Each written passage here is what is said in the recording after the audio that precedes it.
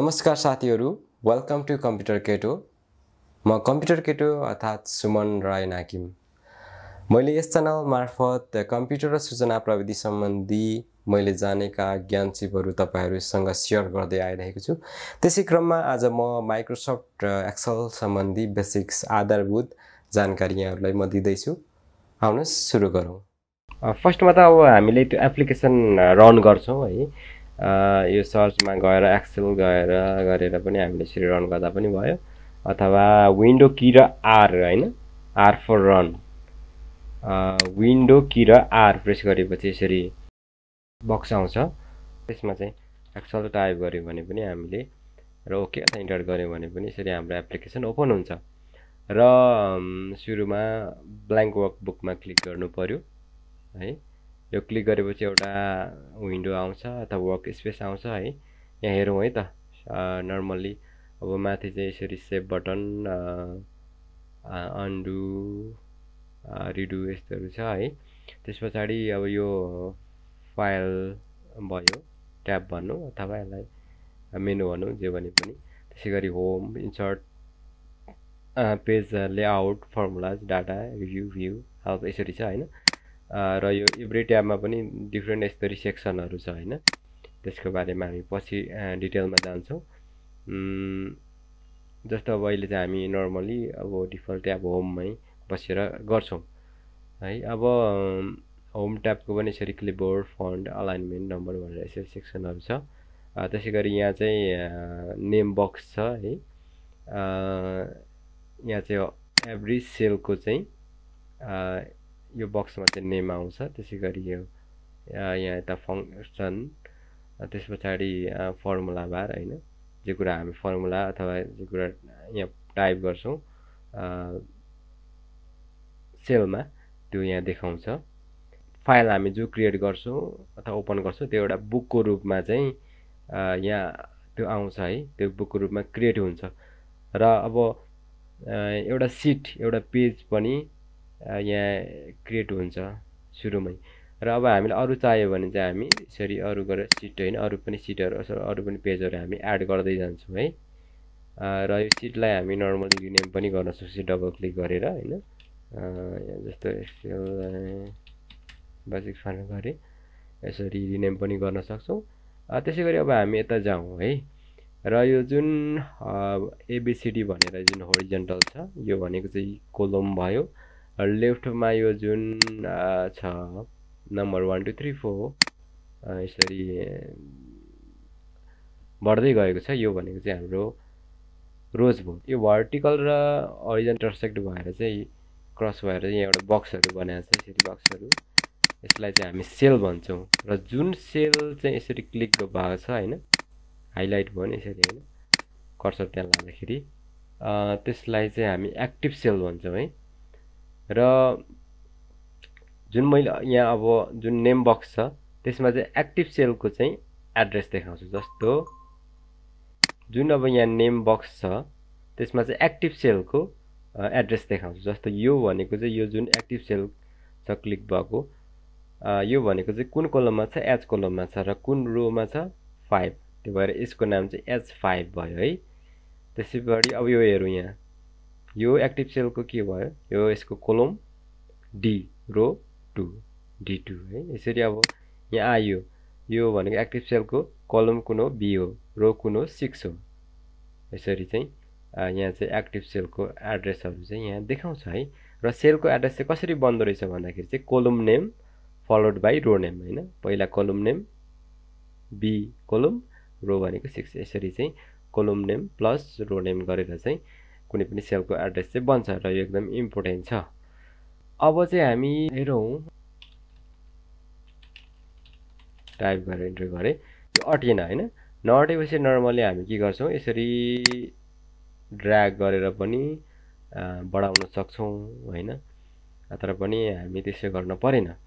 यहाँ यो बिचमा लगेपछि दुई अब हैन, यहाँ डबल क्लिक गरेपछि रोक यसरी कर्सर पनि चेन्ज हुन्छ। यहाँ डबल क्लिक गरेपछि चाहिँ यसले जति स्पेस लिनु पर्ने लिन्छ है, यसरी है।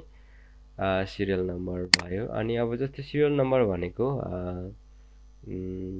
इन्क्रिमेन्ट हुँदै जान्छ हैन, 1 2 3 4। त्यसको लागि चाहिँ 1 अब दुईटासम्म जस्तो गऱ्यो भने चाहिँ हामीले हैन गर्नुपर्ने हुन्छ एटलिस्ट। अनि सेलेक्ट गरेँ मैले, सेलेक्ट गरेर यो लेफ्ट राइटमा एउटा नज अथवा रेक्टेङ्गुलर सानो जुन बक्स छ त्यहाँ लाँदाखेरि कर्सरै चेन्ज हुन्छ। हेर्नुहोस् कर्सर चेन्ज भयो होइन, यो ठुलो खालको प्लस चाहिँ सानोमा चेन्ज हुन्छ। त्यहाँ पुगेपछि क्लिक गरेर नछोडी ड्र्याग गऱ्यो भने चाहिँ यसरी सिरियल नम्बर बढ्दै जान्छ है। र अर्को तरिका चाहिँ के छ भन्दाखेरि यसरी हामीले जस्तो 1 मात्रै टाइप गरेर कन्ट्रोल की प्रेस गरेर क्लिक एन्ड ड्र्याग गऱ्यो भने पनि यसरी बढ्छ है सिरियल नम्बर। त्यो भएर सिरियल नम्बरको लागि हामीले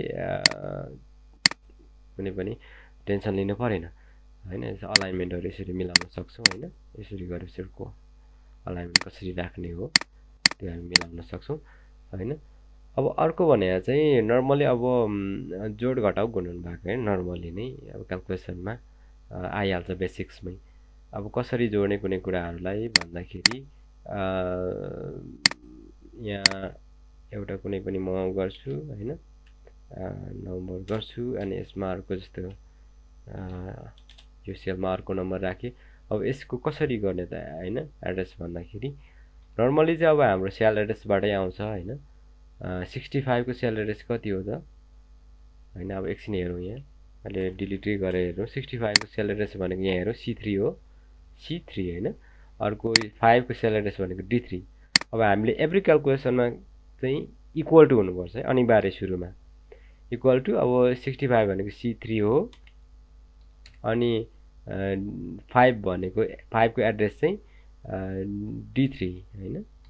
यसरी गरेर इन्टर गऱ्यो भने पनि आउँछ है, यसरी जहिले पनि त्यसको इक्वल टु गरेर अनि सेल एड्रेसलाई जोड्यौँ भने पनि यसरी आउँछ। तर पनि हामीले यसरी बुझ्नको लागि मैले भने, तर यसरी गरिरहनु परेन। इक्वल टु गर्ने 65 मा क्लिक गरेपछि 65 को सेल एड्रेस आफै आउँछ यहाँ, प्लस प्रेस गरेँ मैले अनि 5 को मा क्लिक गरेपछि त्यसको सेल एड्रेस आयो, इन्टर गरेपछि यसरी क्यालकुलेसन आयो है, यसरी आउँछ। र अब यता अब यसलाई कसरी घटाउनु पर्यो भने कसरी गर्ने त होइन, 65 र 5 घटाउने हो भने चाहिँ त्यसरी इक्वल टु गर्छौँ। 65 माइनस 5 गऱ्यो भने यसरी आयो डिभाइड होइन। त्यस पछाडि अर्को चाहिँ जस्तो अब यसको गुणन आउनु पर्यो होइन, भन्यो भने चाहिँ के गर्छौँ हामी 65 इन्टु 5 होइन, 65 अनि यो एस्ट्रिक होइन र 5 गरेर इन्टर गऱ्यो भने यसरी मल्टिप्लाई भएर आयो है। अनि डिभाइड भएर आउँदाखेरि चाहिँ डिभिजन चाहियो भने 65 अनि स्ल्यास गरेर 5 गऱ्यो भने यसरी डिभाइड पनि हुन्छ है। अनि अब यसलाई फर्स्ट नम्बर भनौँ होइन, अनि यसलाई अब ठाउँ पुगेन भने अलिक लामो डबल क्लिक गर्ने हो। सेकेन्ड नम्बर भनौँ, यसलाई डबल क्लिक गरौँ होइन। अब त्यसपछि यो भनेको सम के भन्ने मतलब एड भन्दा पनि हो नर्मली होइन, सब्ट्र्याक्ट भन्न मिल्यो होइन, मल्टिप्लिकेसन अथवा मल्टिप्लाई होइन, सजिलो लागि मल्टिप्लिकेसन डिभिजन डिभाइड होइन, यो भने पनि है यसरी बुझ्नको लागि। अथवा सम एन्ड डिफरेन्स प्रोडक्ट यसरी पनि भन्न सक्ने भयो, मैले जस्ट बुझाउनको लागि यसरी गरेँ। अब हामीले अरूको लागि चाहिँ हामीले गरिरहनु पर्दैन क्या, जस्तो नम्बरहरू म अलि इन्ट्री गर्छु एकछिन होइन, यसरी इन्ट्री गरेँ नम्बरहरू यहाँ पनि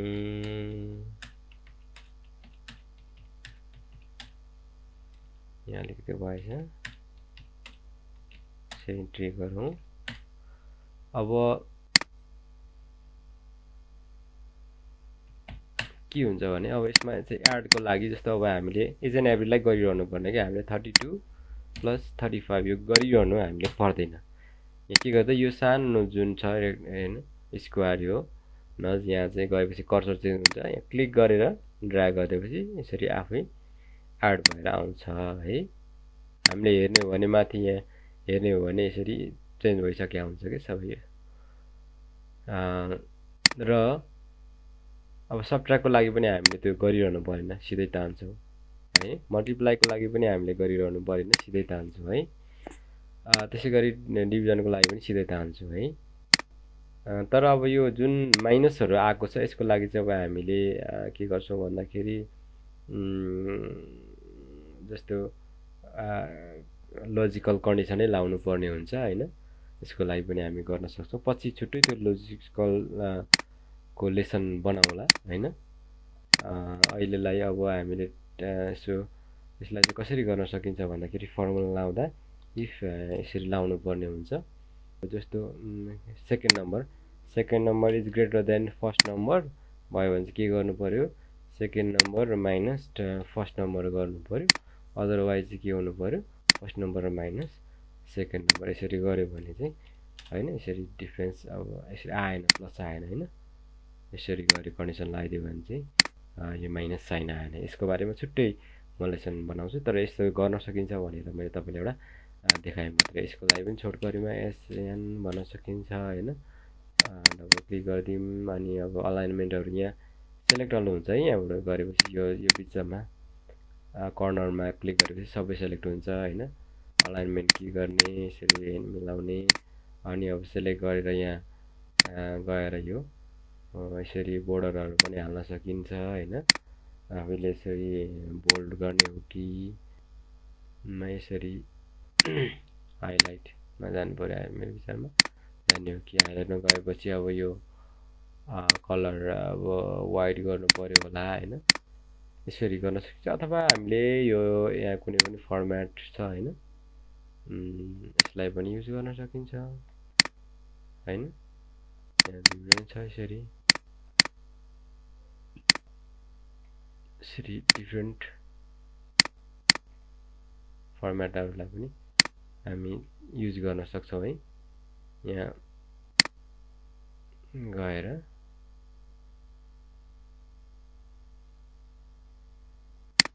यसरी युज गर्न सक्छौँ। यसरी त्यहाँ भइरहेको फर्मेटहरूलाई पनि, डिजाइनहरूलाई पनि हामी यसरी गर्न सक्छौँ।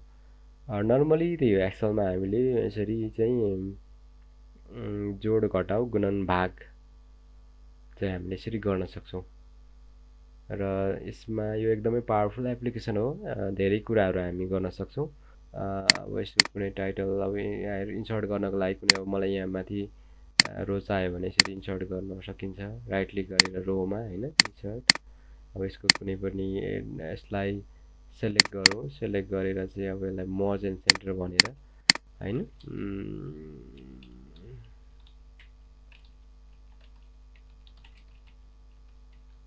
त्यो पनि भन्न सकिन्छ यसरी होइन। के गर्ने होइन, कलरहरू पनि युज गर्न सकिन्छ। यहाँबाट यसरी डेकोरेट गर्न सकिन्छ। फन्टको साइजहरू बढाउन सकिने भयो होइन।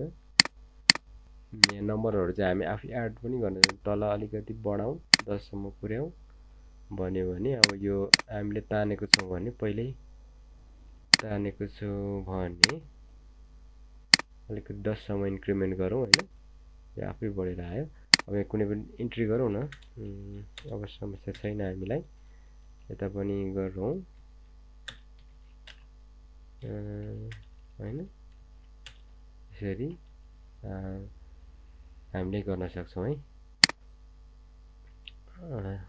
यता इन्ट्री गरे पछाडि तानेछौँ भने इट्सेल्फ यसको चाहिँ क्यालकुलेट भएर आउँछ। त्यसै गरी चाहिँ अब हामीले चाहिँ जस्तो कुनै पनि कोलम इन्सर्ट गर्न पऱ्यो भने चाहिँ जस्तो योभन्दा अगाडि मलाई एउटा कोलम चाहियो भने चाहिँ राइट क्लिक गर्ने, इन्सर्ट गरिदिने है।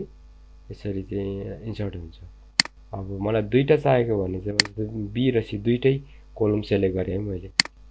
राइट क्लिक गरेर इन्सर्ट गरेँ भने चाहिँ दुइटै कोलम यसरी इन्सर्ट हुन्छ है।